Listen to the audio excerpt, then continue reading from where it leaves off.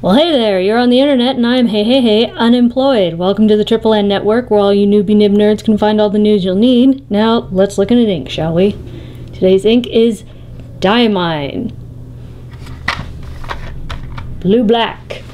And actually, the cartridges are the only thing I have with an actual label on them, because all the rest I've used so much it had to be decanted into these little vials.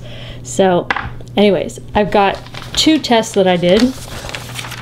First one was on Tomoe River paper, and the three pens that I used were a Nox Aristotle, a Nox Play-Doh, and a Lamy Safari, and they each had different size nibs. One was an extra fine, one was a medium, and one was a stub. Now here's what it looks like in the extra fine, which runs a little wet, and here's the medium, which, as you can see, it comes out quite a bit darker. Now here in the stub you can see that it's that's where the shading actually comes through. For the most part, it did not want to shade on the wetter pens, regardless of if they were extra fine or medium. Flex, you get a little bit of change, but not a whole lot.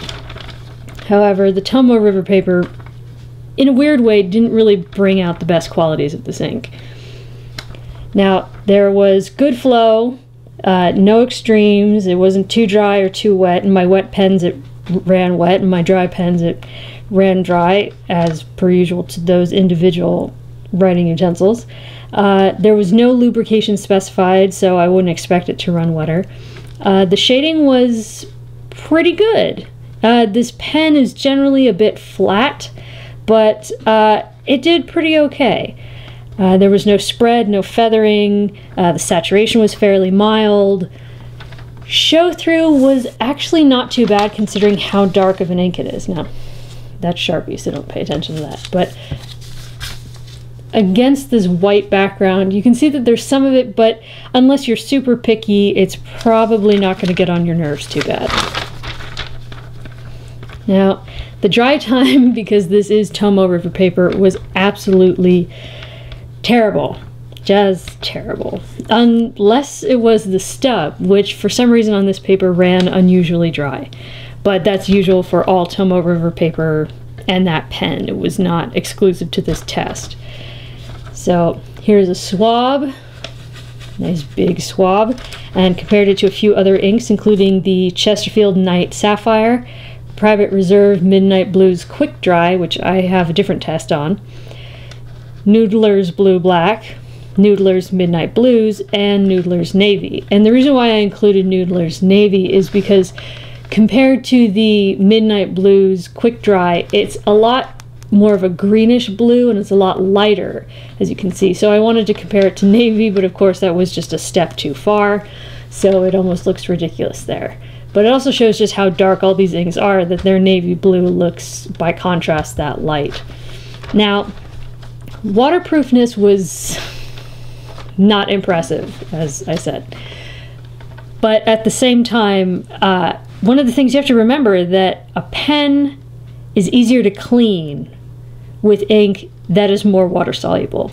If it's not water-soluble ink, then you're probably going to have to use different kinds of emollients and cleaning fluids to get all that ink out of there. And that's time-consuming. A lot of times that stuff is not good to get on your hands. A lot of times it can have some strange effects on your pen if you're using it on really fine, as in fine quality nibs. After a while it can just, I wouldn't recommend it. But so an ink that is more soluble in water is easier to clean out of your pen for the most part. Now here's that same ink on Clairefontaine paper. Use the same pens, and here, even though this is pretty hydrophobic paper, the dry time was not so bad. Granted, the medium was rather intense, but I also had it in a fine that did fairly well, and a broad, which was not great. But once again, my Lamy Safari, which runs dry-ish because it's a stub. Gave great shading, as you can see. And the dry time was just as good as a fine nib, even though it's obviously a much broader in width nib. And again, water test did not do too great, but here I feel on the Clairefontaine paper you get a better grasp of the degree to shading that you can find with this blue-black ink. So there you go. This is the test on the 90 grams per square meter Clairefontaine. Overall, I think this is a good ink.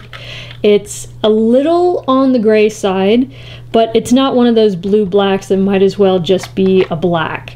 And I like that because if you're in a professional or school setting, there are very few colors that seem to be socially or academically acceptable.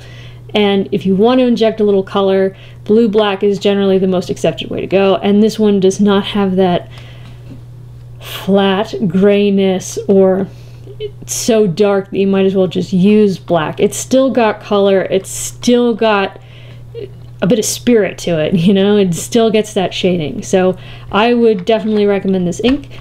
Give it a thumbs up. And so long from the Triple N Network.